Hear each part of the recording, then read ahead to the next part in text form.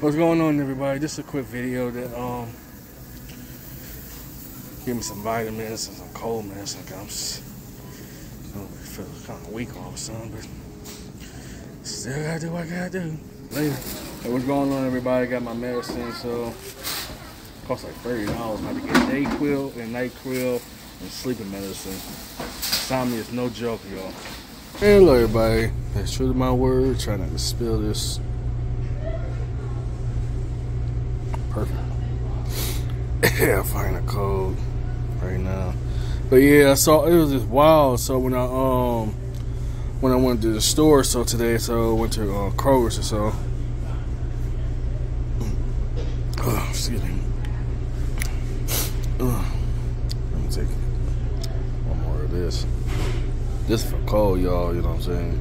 I do not advocate this for anything else. Just in case social media is tripping and anything, please. I do have a sickness, and I'm working on getting better. But oh goodness, oh god, oh that's nasty. Yeah, but these things are tight now. Like, I had to show my ID just to get some NyQuil, man. Anyways, hello everybody, this is me, Martell. Just got done taking my medicine. Whew. That tastes really bad. On the contrary, I'm gonna make a quick video message of hope to young people. You know, and this is kind of like contradiction even for me, and that is, I want to say something to young people that appreciate you got a job. You say no matter what type of job it is. It was saying from an old friend of mine, T-Buster. So they say any money's better than no money. That's so true. It doesn't matter if it's slow money or fast money, but just stay out of trouble, stay out of prisons.